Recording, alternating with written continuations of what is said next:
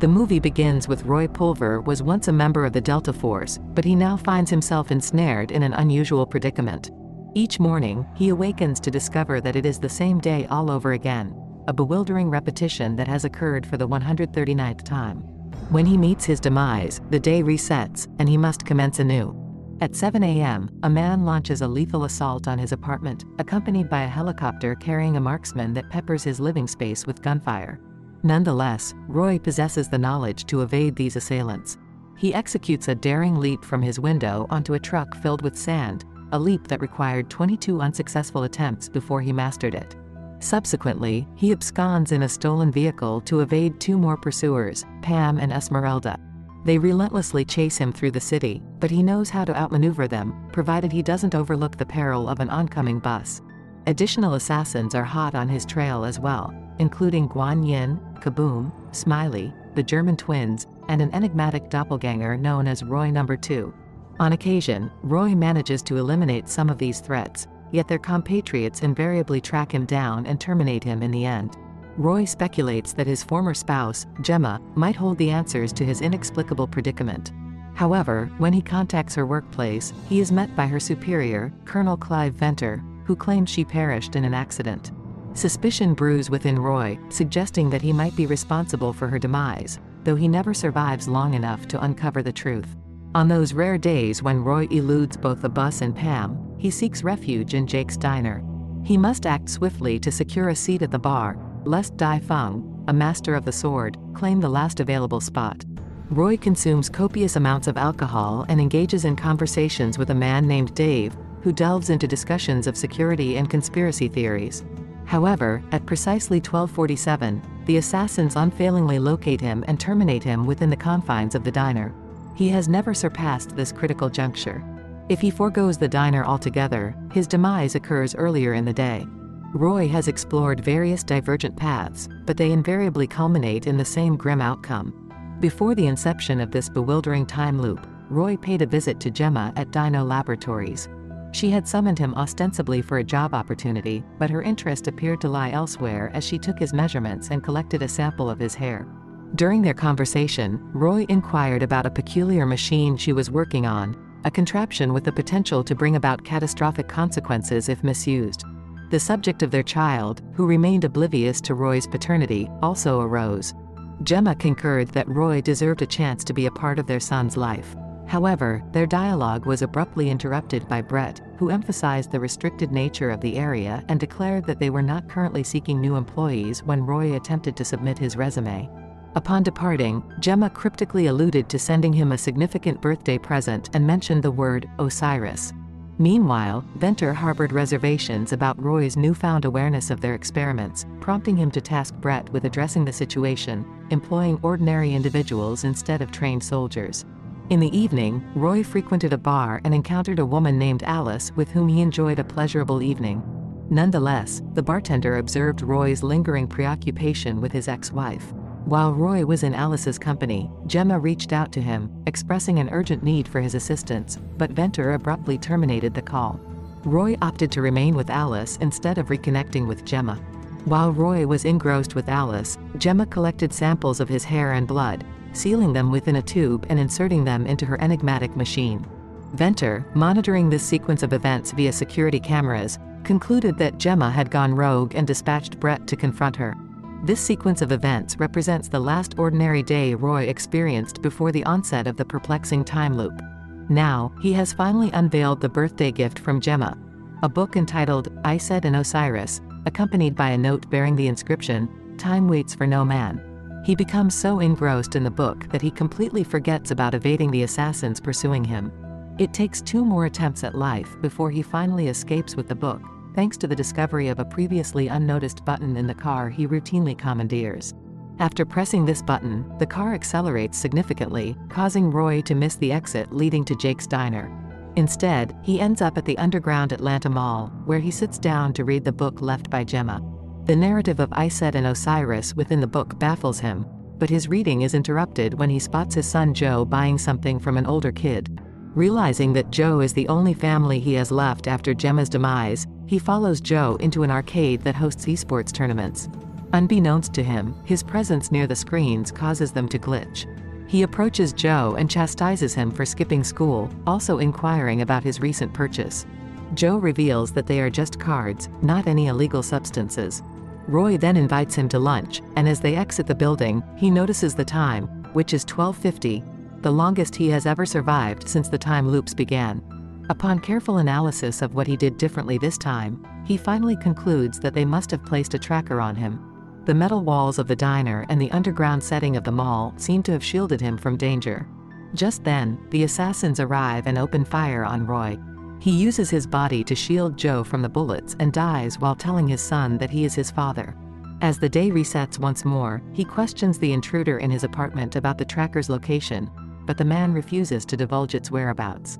Roy subsequently arrives at the diner and proceeds directly to the restroom to closely examine his body, going to great lengths, including checking inside himself, but still cannot locate the tracker. Recalling that Dave possesses relevant knowledge, he queries Dave about potential tracker hiding spots. Dave suggests the teeth, triggering a memory of Alice, the dental hygienist, who put him to sleep in a dentist's chair while Brett observed she had been complicit in their trap all along. After acquiring more alcohol and pliers from Jake, Roy joins Dave in the bathroom and begins extracting his teeth until he locates the tracker, only to be killed a second later by Roy number 2. With each reset, he interrogates Alice, who discloses that Brett paid her to implant the tracker before departing. Roy follows his routine until he reaches Jake's diner, where he removes the tooth containing the tracker and uses it as bait in an abandoned building. His plan succeeds when Pam arrives, but she refuses to reveal her employer's identity. Roy dispatches her with her own gun, which once belonged to a certain German dictator. Knowing that Jemma had a purpose for involving him in all this, but unable to turn back time far enough to save her, Roy is left with a sense of meaninglessness.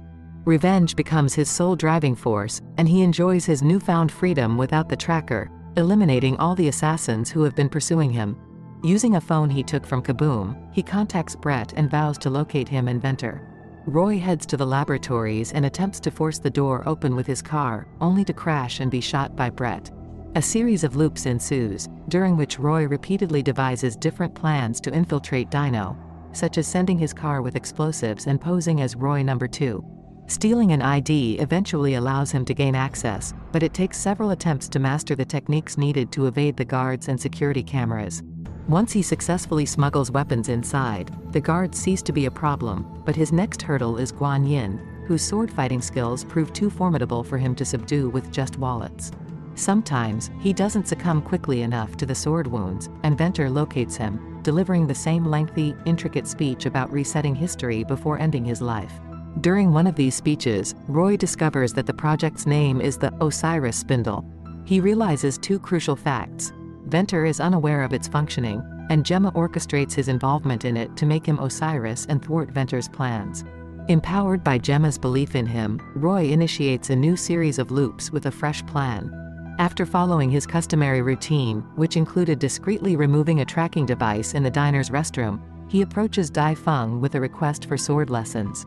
She agrees, finding his intrigue compelling. Over several loops, he diligently trains under her guidance until he becomes skilled enough to surpass her. Expressing his gratitude for her tutelage, he once again infiltrates Dino. This time, instead of employing guns, he confronts Guan Yin with a sword, effortlessly parrying her every move.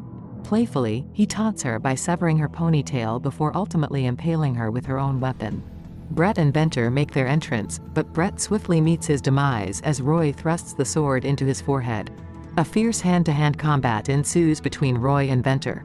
When Ventor attempts to reach for a firearm, Roy swiftly recovers his sword, anchoring Ventor's hand to the floor. Amidst this confrontation, Roy articulates his belief that no one should arrogate the role of a deity and manipulate history, emphasizing the importance of leaving the past unaltered for the sake of learning from it. Ventor, insinuating potential danger to Joe, provokes Roy's fury. After eliminating Ventor, Roy retreats to his vehicle, racing to the mall, only to discover that he has arrived too late. His son lies lifeless. This tragic outcome, repeated across countless loops, intensifies his anguish. Struggling against the police, who deny him access to Joe's lifeless body, Roy is suddenly confronted with a brilliant light on the horizon, a harbinger of the world's impending end, just as Jemma had forewarned. Roy concludes that Jemma is likely deceased due to his abandonment and lack of response when she sought his aid. Now, their son is ensnared in this cataclysmic event. With the impending apocalypse rendering all efforts futile, Roy resigns himself to an apathetic existence, allowing assassins to repeatedly take his life. However, one fateful morning, the unrelenting cycle of violence snaps him out of his despondency. Determined to make the most of the time at his disposal, he returns to the mall, where he retrieves Joe for a day of bonding, filled with video games and shared meals, a ritual he repeats until the world's demise resets the day yet again. He wants to tell Joe he is his father, but he's too scared. During the 249th loop, Roy talks about Jemma's work, and Joe says he spoke to her early in the morning when she didn't come home. This surprises Roy because he thought she was killed at night. Now, he plans to save her. After resetting the day, he sneaks into the labs and shoots Ventor and Brett for answers. Brett confesses they were trying to figure out what Jemma did to the Osiris spindle. It seems she messed it up, and now they can't control it. Ventor realizes Roy can sneak in because the spindle is working, meaning Jemma made him the missing piece. Roy checks the security cameras and finds out Jemma died 14 minutes after waking up. To save Jemma in such a short time, Roy shoots himself to restart the day. He kills the first assassin as usual, but this time, he jumps out of the window into a helicopter. He kicks out the gunman, threatens the pilot, and heads to Dino. He takes the gunman's machine gun and kills the assassins outside. Then he takes a gun and Guan Yin's sword from the pile of bodies. Roy shoots his way to Jemma's lab, where Brett is attacking her. He quickly kills both Brett and Ventor. Jemma asks how many tries it took him to get to her. Roy lies, saying it was only one, but Jemma figures out the truth as he tells her about Joe's safety. Jemma explains that the spindle can't be stopped, only restarted. She made it match Roy's DNA, so if he enters it, the day should reset for the last time. Roy kisses Jemma and enters the Osiris spindle, hoping it will restart the day one final time.